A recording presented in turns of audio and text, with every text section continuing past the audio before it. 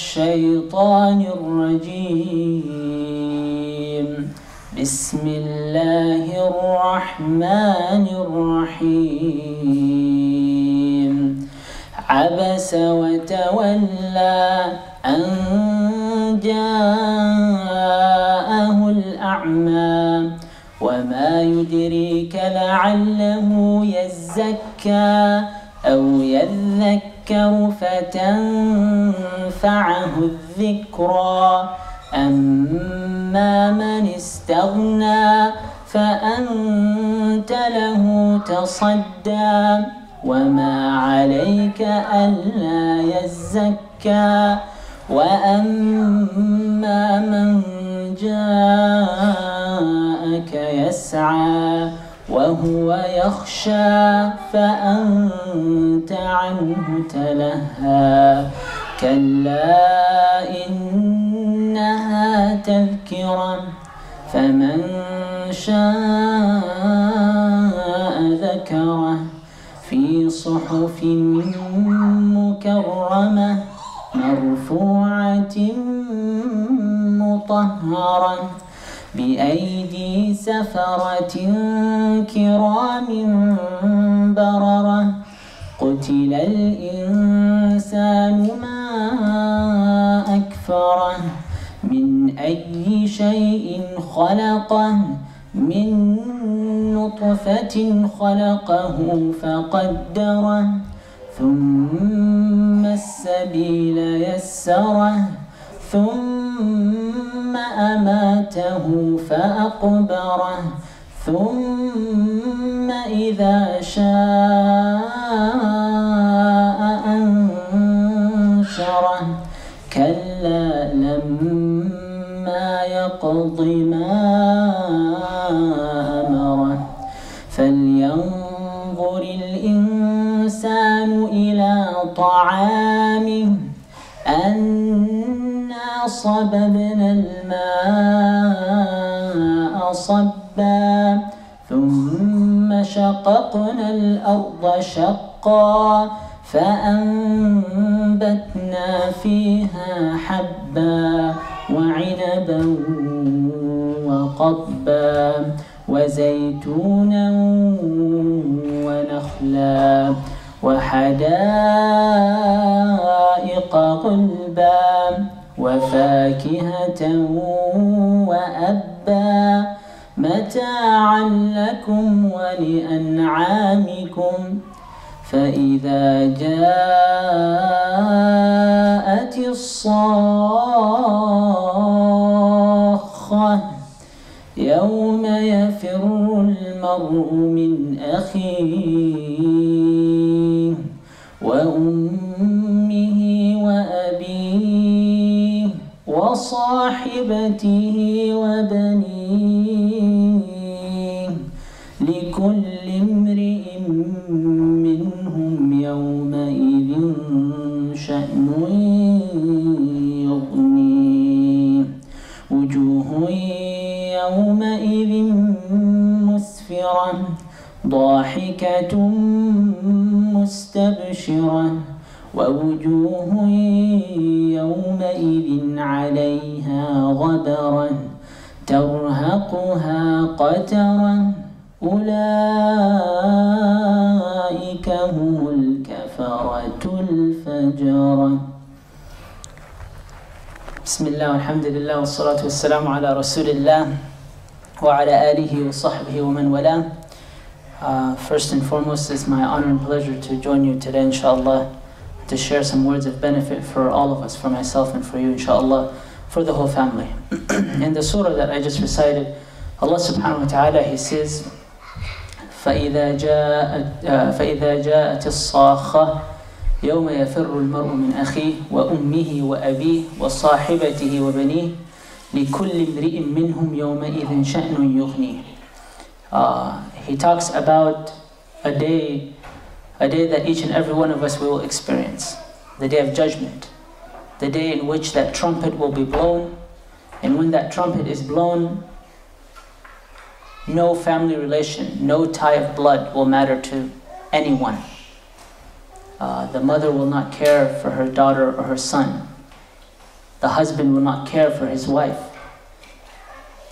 The brother will not care for his sister, and so on and so forth. So Allah subhanahu wa ta'ala, He throws forth a picture, an image that each and every one of us need to understand. If I ask you what the strongest bond is, the strongest form of love, give me an example of it. You would say, that of a mother and her child. That of a mother and her child. Or a father and his son. How proud are we of our sons, right? You know, we're proud to go around saying, this is my son. My son. The son of whatever your name is. Proud. And he's going to carry on your legacy. He's going to carry on your name. But Allah subhanahu wa ta'ala, He says a day is coming, a promised day. Everything Allah subhanahu wa ta'ala has promised you, has it not come to pass? He told you when you think of Him, He will provide and make a way out. How many a time in your life that happened? You thought of Allah subhanahu wa ta'ala, you bowed down to Allah subhanahu wa ta'ala, you fell in sujood to Allah azza wa jal. And from that moment, everything changed. When you were sick, because you thought of Allah, you were cured. Whereas another person who didn't think of Allah, took the same medication, did whatever he did, and he wasn't cured. So the promise from Allah subhanahu wa ta'ala is always fulfilled, is always guaranteed. And the same way He is promising us this day. The day where you thought you loved your children, on that day, that love won't count for anything. Rather, you will ransom your children, you will ransom your mother, you will ransom your father, you will ransom your wife, you will ransom everything in this world if you could, just to be saved from that day. So that is where I want to turn our attentions to, inshallah, that day.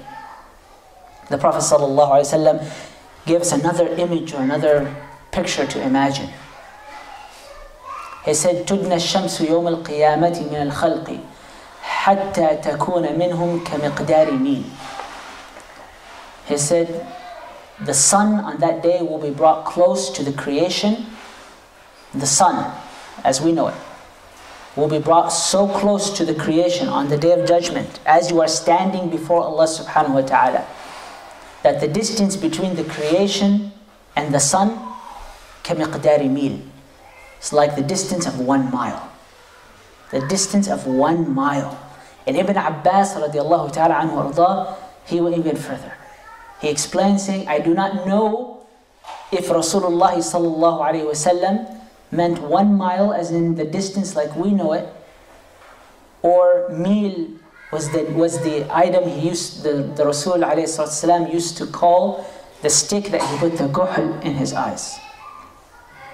So Ibn Abbas, who is one of the scholars of the Quran, who is going to be amongst the scholars of this ummah on that day, the one most deserving to interpret the words of Rasulullah sallallahu alaihi wasallam, he said, I don't know which one the Prophet ﷺ meant. Was it the distance of 1 mile, or the distance of that small stick that he dipped into the kuhl and put in his eyes? Just think about that for a moment. So, the sun, the distance of the sun and the creation will not exceed more than that, however you choose to understand it. He said, فَيَكُونُ النَّاسُ, he continues, Rasulullah sallallahu alayhi wa sallam, فَيَكُونُ النَّاسُ عَلَى قَدْرِ أَعْمَالِهِمْ فِي الْعَرَقِ. Due to the sun being so close, because the sun is so close to the creation on that day. And we all know the famous hadith where the Prophet ﷺ told us the feet of the son of Adam will not move, will not be able to move or flinch until he's asked.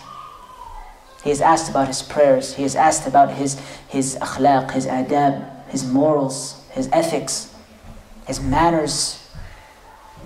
He is asked about every single moment in his life. Every second, every thought, every action, every statement. So our feet will not move. And the sun, as we know in this hadith, will be brought so close to us, on top of our heads. And according to what we did in this life, according to our actions, we will be in sweat. We will be in perspiration. The Prophet ﷺ explained the different levels. He said some of them, they will be up to perspirations up until their ankles. And some of them will be into perspiration up until their waists.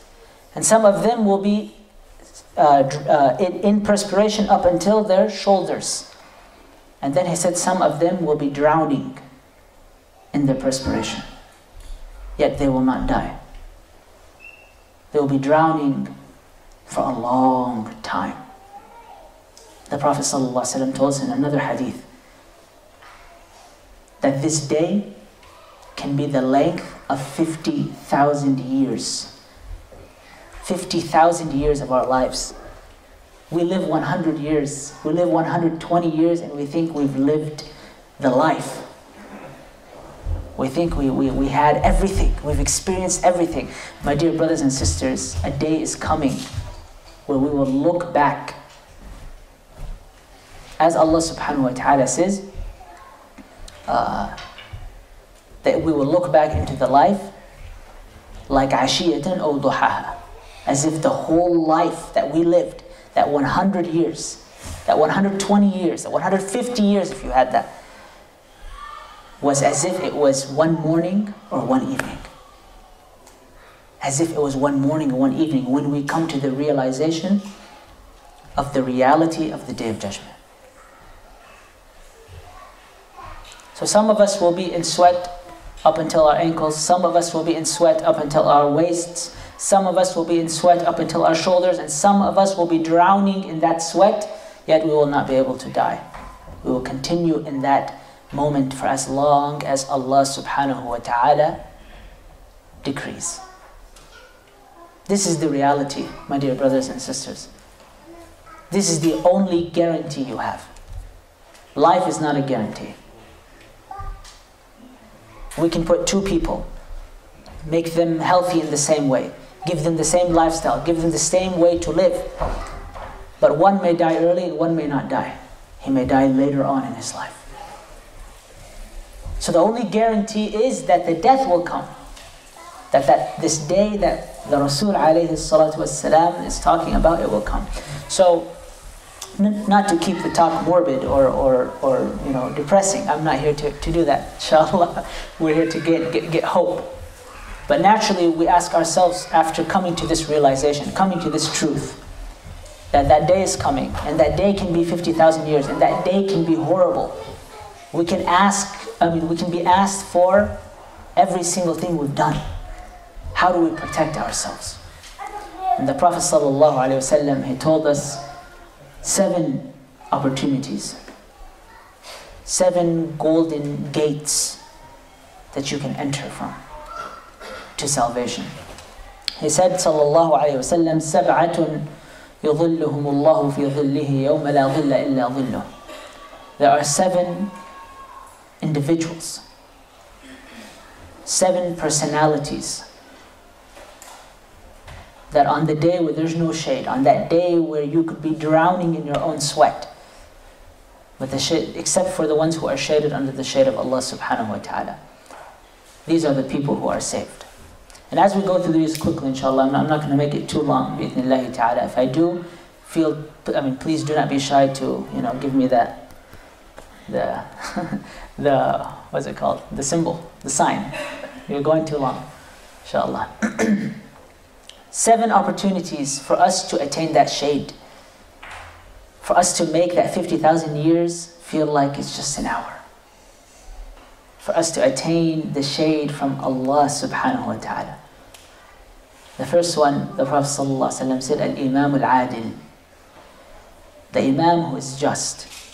And I know the first thought that goes through our head is, oh, scratch that, I'm not an Imam. I'm not a Sheikh. I'm not a scholar. This is actually the biggest misunderstanding. The Prophet ﷺ told us, كُلُّكُمْ رَاعٍ. Every one of you are responsible for something, someone, some person, some group of people, some way, shape, or form. You are responsible for something. And you will all be asked about that which you were responsible over. So it can go as vast or as vague as being responsible for a group of people, a nation.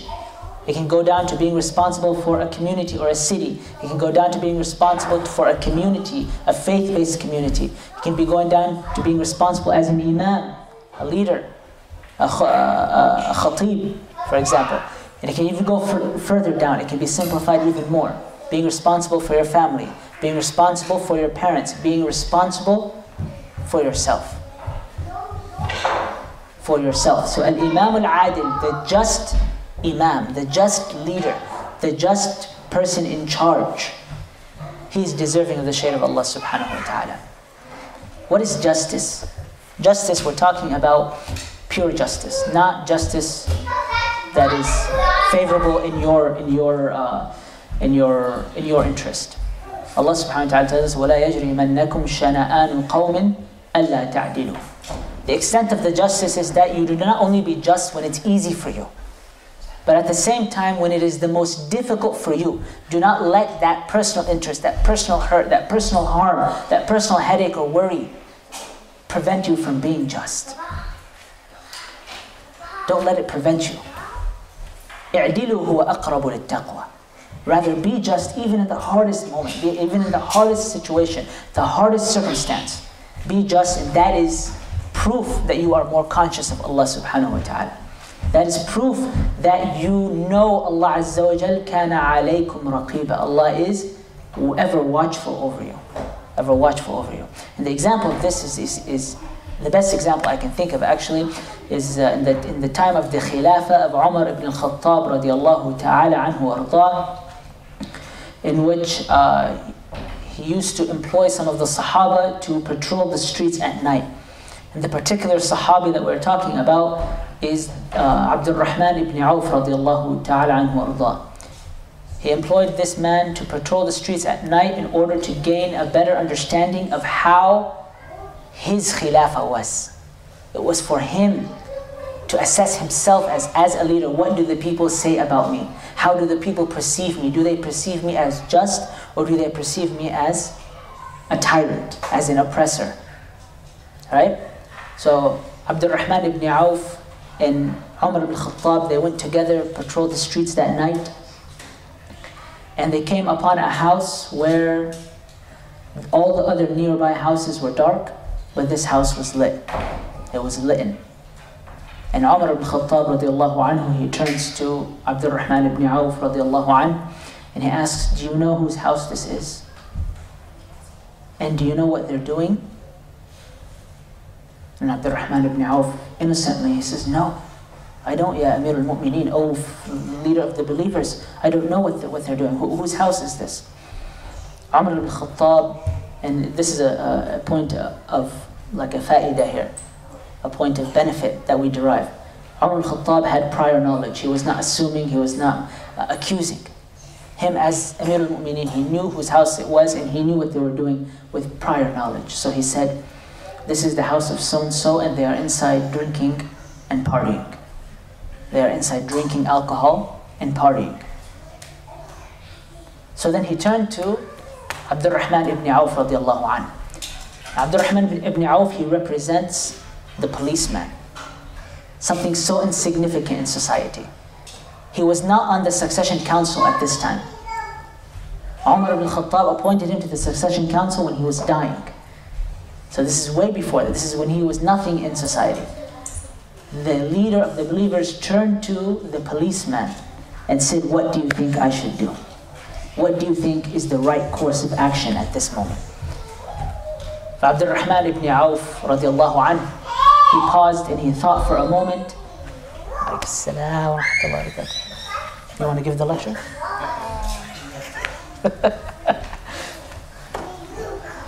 Abdul Rahman ibn Auf radiallahu anhu, he paused and he looked at Amir al-Mu'mineen Umar ibn Khattab radiallahu anhu, and then he said, I think we will find ourselves in the description of Allah subhanahu wa ta'ala when he says, وَلَا تَجَسَّسُوا وَلَا يَغْتَبْ بَعْضُكُمْ بَعْضًا. And do not spy on one another and do not backbite one another. At this moment, just imagine the situation. The guts of the policeman to say that to the president.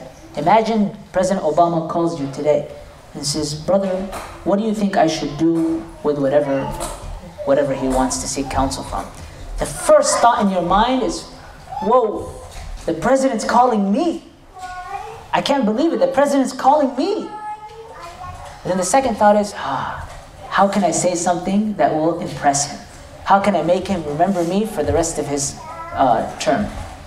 Right? So you'll think of anything. You'll use all the big words that you know just to make that impression. Even though what you're saying may not be correct, may not be authentic.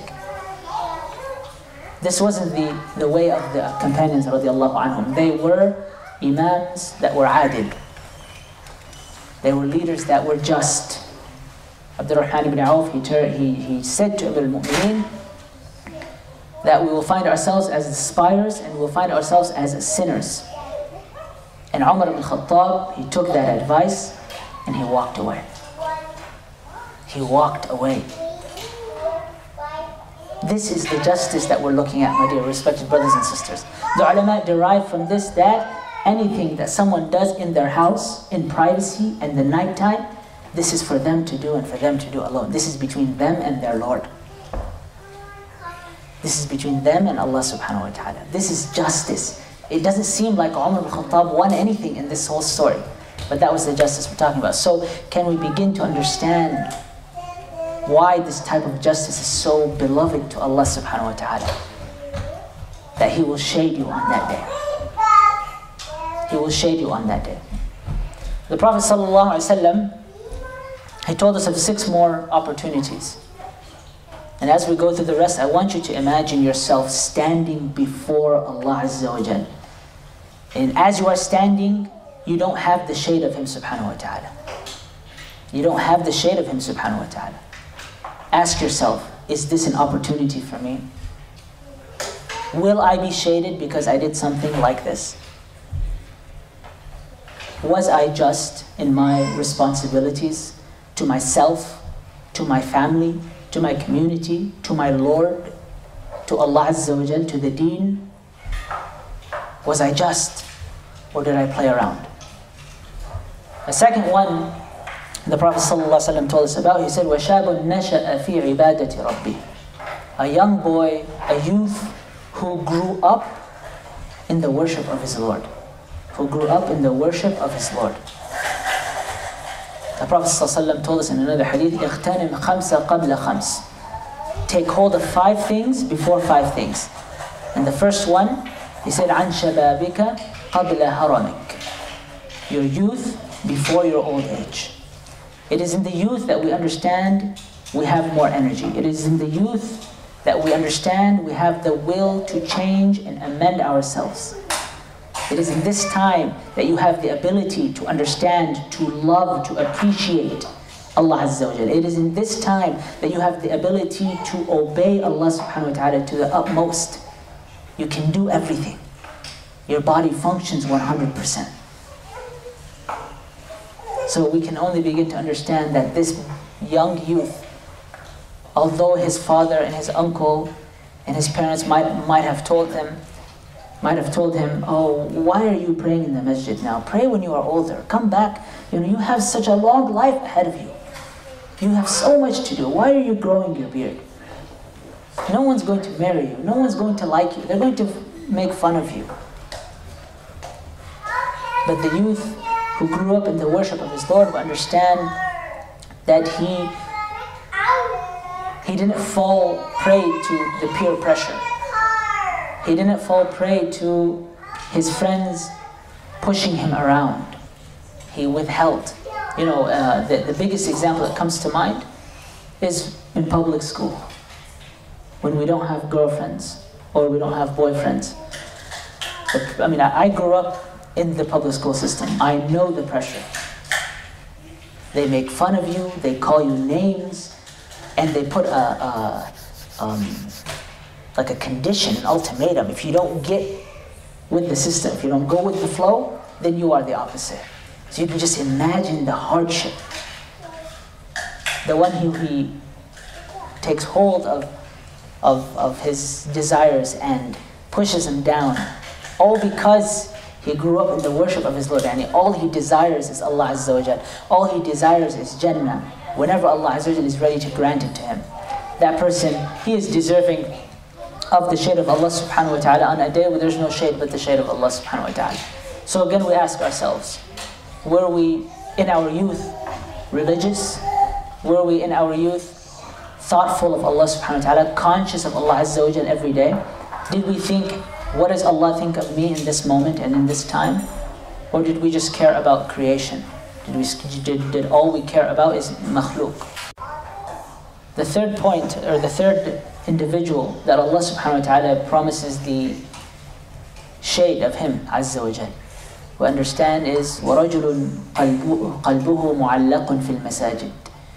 The man who his heart is always attached to the masjid.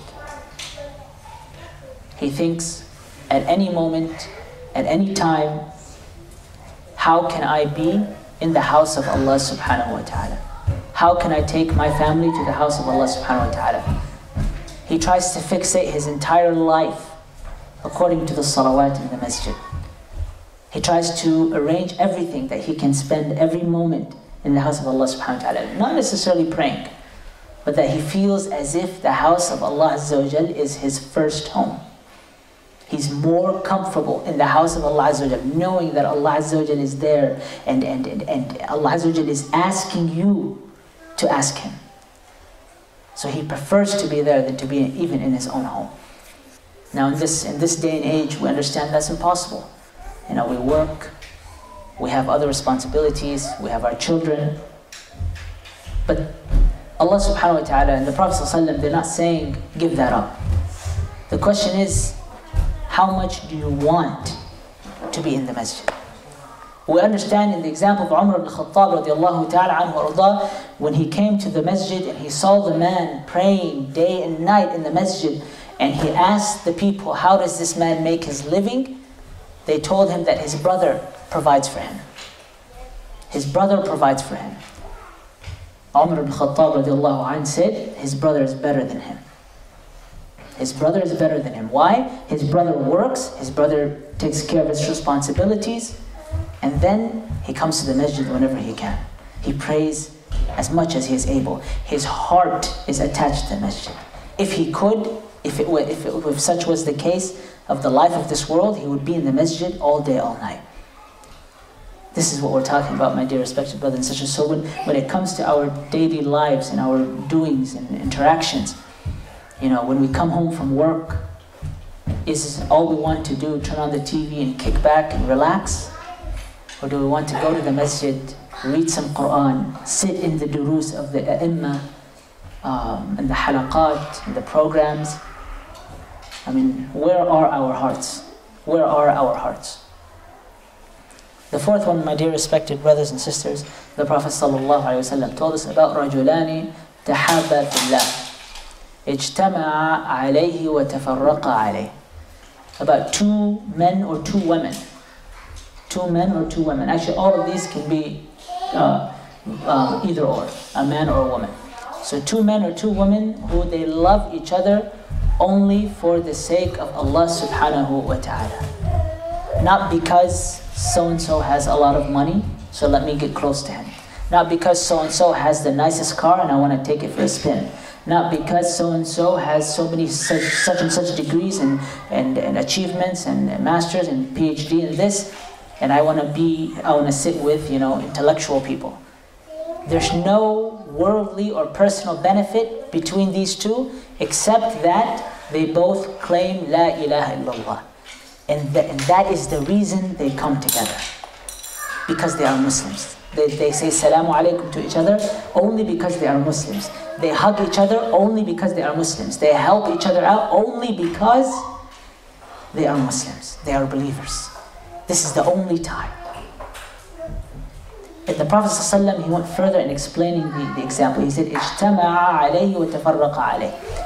That the reason they come together and the reason they depart is for the sake of Allah subhanahu wa ta'ala.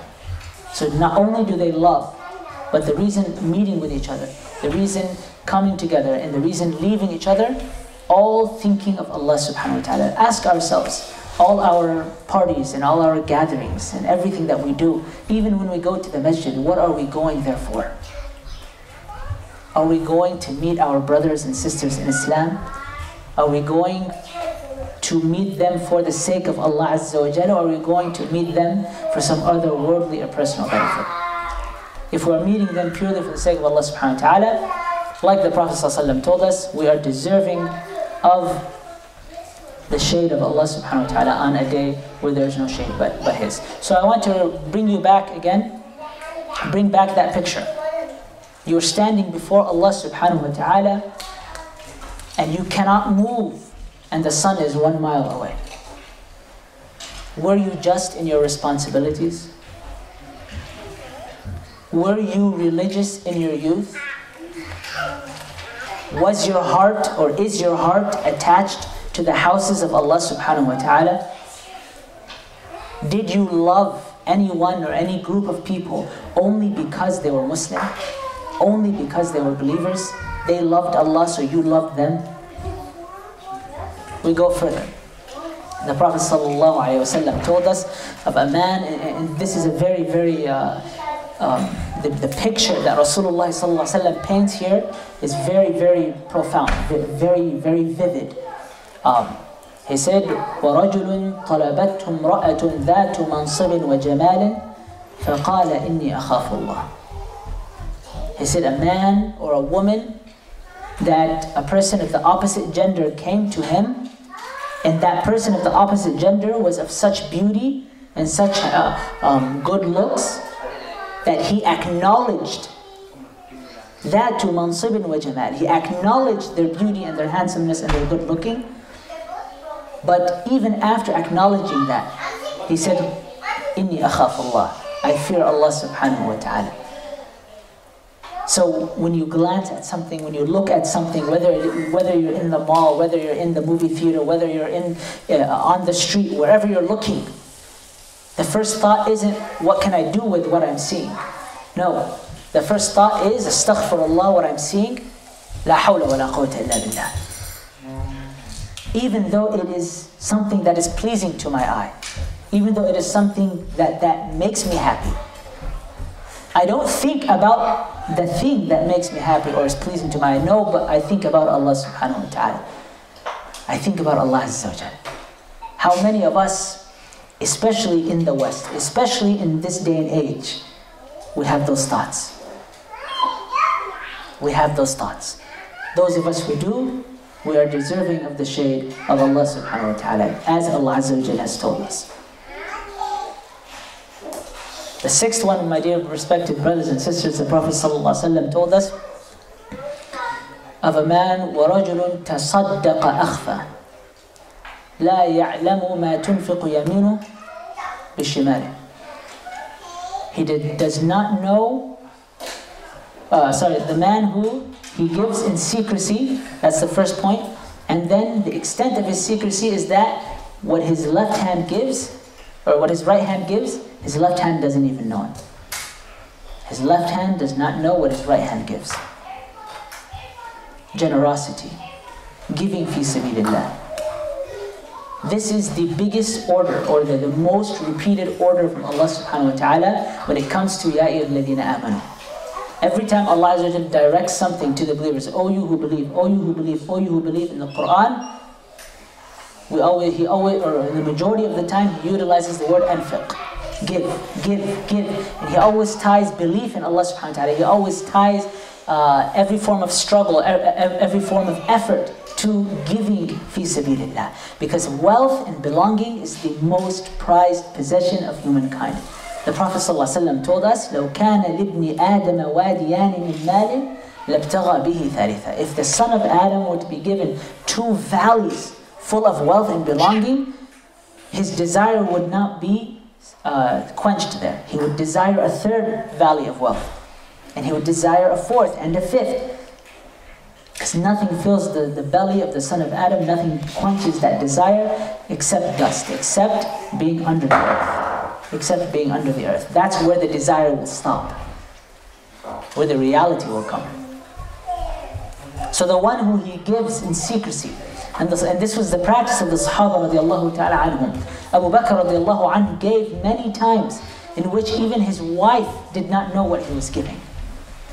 Today we discuss everything with our wives. We have joint bank accounts. They have the apps on their phones where they can look up, oh, you spent this much at Starbucks? Why are you drinking Starbucks, right? We have that type of mentality. I mean, Abu Bakr radiallahu anhu, he didn't have to worry about Starbucks. He gave to Rasulullah sallallahu alaihi wasallam. And to the extent that we know in the hadith of Abu Bakr radiallahu anhu, where Umar ibn Khattab radiallahu ta'ala anhu, he narrated this hadith, he said, for a period of time, I collected wealth and belonging. I collected with the intention that one day I will beat Abu Bakr radiallahu anhu. This is his intention, this is his thinking. One day I will give more than Abu Bakr. And I collected property and I collected wealth.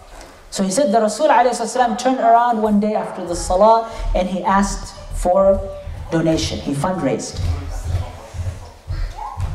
So everyone brought their portions. And Abu Bakr brought his portion. And the Rasulullah ﷺ, as he was receiving the portions, he accepted them and he accepted them until when Abu Bakr radiallahu anhu brought what he had, he said something different that he didn't say to any of the other Sahaba. He asked Abu Bakr, what did you leave for you and your family? He looked at what Abu Bakr gave him. And the realization of the amount that Abu Bakr radiallahu ta'ala anhu gave made him or wanted him to ask that question. What did you leave? I mean, this is everything you have. What did you leave for you and your family? And he said, I left Allah and His Messenger. I left Allah and His Messenger, sallallahu alayhi wa sallam. Just imagine.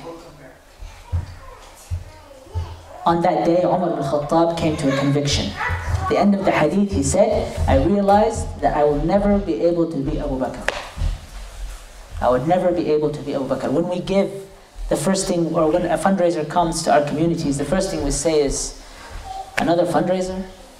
You know, we're tired of them. And the second thing is, we start calculating, we look in our bank accounts and saying, oh, I can spare 50 bucks this week and give the 50 bucks. We calculate what we get. Abu Bakr radiallahu anhu didn't calculate. He gave all that he had at that moment. So it's like as if you're going to your bank account and whatever you have saved, whatever you have, you take that out and you say, this is for you, Ya Allah. This is for you, O Allah. And I leave my family to Allah subhanahu wa ta'ala. This person, this type of individual, he is deserving of the shade of Allah subhanahu wa ta'ala. The last and final one, I think, Allahu ta'ala alam, is the most important. He said, وَرَجُلٌ ذَكَرَ اللَّهَ خَالِيًا فَفَاضَتْ عَيْنَهُ.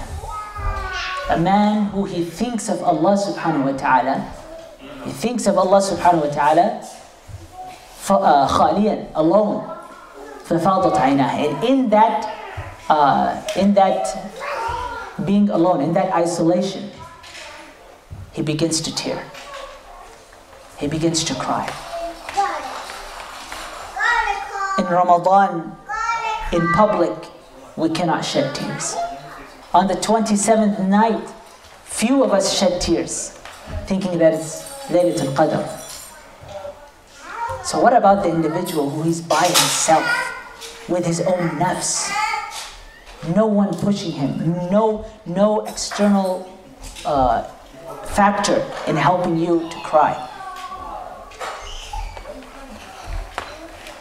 There's only one man that comes to mind when we think of that.